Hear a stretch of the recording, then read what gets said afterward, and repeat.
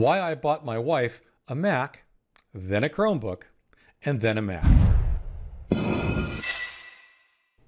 Hi everyone, Leo Notenboom here for askleo.com. If you end up finding this video at all interesting or helpful, be sure and hit the like button if you're watching on YouTube. That really does help others find the information they're looking for as they search, and of course, helps me out. So I updated my wife's computer again earlier this year, and it's an interesting scenario that I think teaches a few lessons about what to do along the way. It was unexpected, but the process, I think, was interesting. So let me talk a little bit first about what I call prehistory, before these machines. My wife's had a computer for many, many years. We had various PCs, mostly were hand-me-downs from me because her needs were rarely as extensive or as demanding as mine have been. So in her shop, she had a retail shop for many years. Here at home, she had a computer that was usually a PC, a desktop PC, a hand-me-down. Several years ago, and I wrote an article about this, I purchased for her a new computer, and I made the decision to get her a MacBook Air. The MacBook Air at that time, this is like 7 or almost 8 years ago now, was a very modern new machine. It was very powerful, but from my perspective and watching how she uses the machine, it was light, it was portable, it did everything she needed. Because at that point, most of what she was doing was online or could be moved online.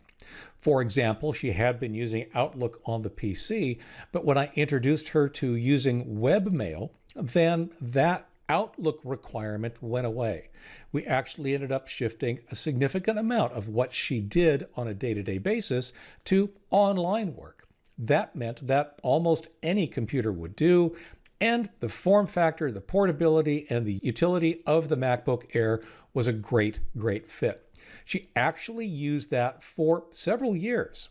Now, last year, early last year, I wrote that I had purchased her another new computer. The reason was fairly simple. The MacBook itself was starting to feel a little underpowered, and I'll explain a little bit more about that in a minute. But also the battery life was simply not lasting as long, and it's not a replaceable battery. So the bottom line was that, yeah, she couldn't use it for very long off of battery. That was starting to get a little bit annoying. There were some network issues. There was potential performance issues. I decided, you know what, let's do something different. So I got her a Google Pixelbook Go, which is a Chromebook. Once again, as I said, most of what she does is online. So almost any sufficiently powerful computer that can run a web browser will do. And in fact, it worked relatively well. It was a nice machine. We still have it. I use it as a keyboard myself. There's a problem. I made a mistake. And the mistake I made was underestimating what processing power some websites might require. In fact, it all comes down to Facebook. Facebook, as it turns out, is a place where my wife spends a lot of time. She connects with a lot of people and a lot of interests on Facebook. But Facebook, as it turns out, is a very complicated and demanding web page to display in your browser. As it turned out, the machine was just, well, pokey when she was using it on Facebook. And that was a continued kind of annoyance. Now, the other issue, like I mentioned earlier, there were network issues that I had thought were related to the MacBook Air. Occasionally we would drop or lose connections. We'd have to reconnect. And I basically was blaming the older technology in that MacBook Air as being the problem. The Pixelbook did not make that go away. The problems were still around. So that was a separate problem that I ended up solving a different way. I ended up rebuilding out the network here at home to be more complete, more robust, and indeed that solved that problem and a number of others. So what we were left with was this Pixelbook that it worked. The battery life was wonderful. She could take it wherever she wanted to go, and she actually took it traveling a couple of times and used it well.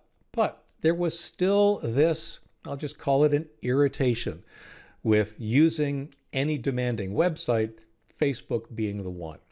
I should have purchased a more powerful machine. I should have gone high when it comes to the stuff that can't be changed. I got her, the RAM she needed. The disk space didn't really matter, but I really should have considered that the processing power demands would only grow over time. I did not really consider that they might already be more than this particular machine could handle. And it was intentionally a low-end machine because I didn't expect the demands to be that high. So, given that, I had three options. Ask my wife to basically live with it, which I think she was willing to do, restarting the browser every once in a while or refreshing the page when she might not otherwise need to, and just sort of deal with the periodic frustration that would have then been Facebook. I could give her the MacBook Air back, the old original machine. It was still around and still working, and given that we knew that the Pixelbook didn't really solve the problems we were trying to solve by getting a new machine, there was really no reason not to go back to the older machine if that was going to be a little bit more stable. Ultimately, it wouldn't have made that much of a difference. They were operating about the same, so the Pixelbook Go had the better battery life. We probably would have stayed with that, were it not for one new thing. The third option, of course, would have been to just swap out the Chromebook for a more powerful Chromebook. That's I'll call it the obvious answer. Like I said, I undershot on the characterization of what that machine should have been. About the time all this was happening, though, Apple announced their new M1 processor, and their first couple of machines included the MacBook Air. I took a look at that machine and thought, okay, that's pretty cool. I'll probably look into it someday if it turns out to live up to the hype. Over the forthcoming weeks, there was a lot of press about these specific machines and how the battery life was better than expected, how the processing power was better than expected, the kinds of things that you don't normally hear, right? Usually, computing companies, when they release new hardware, overpromise and underdeliver. This appears to have been a case of Apple underpromising and overdelivering. The machines have actually been really, really well received across the board. Well, that really was all the excuse I needed. I ended up getting her one of the new Apple MacBook Airs with the M1 processor. It's been great. The websites are working well. The internet is working well. It's portable. It has battery life. It is the machine for her. It's perfect. I maximized the amount of RAM in the machine. It's got more RAM than she needs.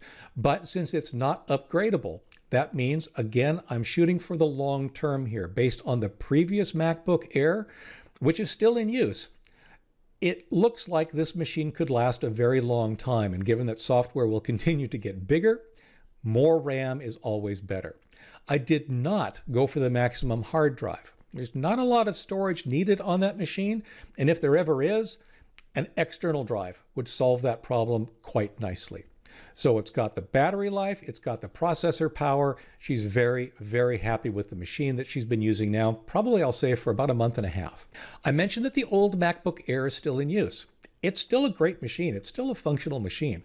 We now have it in our family room where it sits as, I call it my IMDb reference machine. Whenever we're watching things on TV or I want to take some notes or just do something while I'm in the family room, it's there. The difference is that it is always plugged into power. The battery life just isn't there, and I'm not spending time on really heavy-duty websites like Facebook. So it's still in service, and I expect it will be for some time.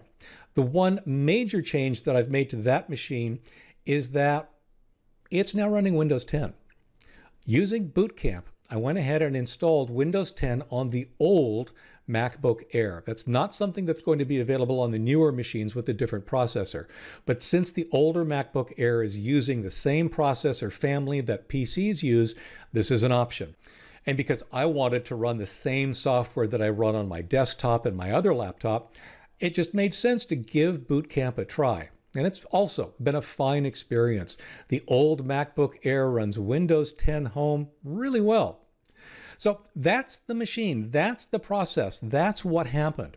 I got her a MacBook Air. We were very happy with it for many, many years. We got a Chromebook.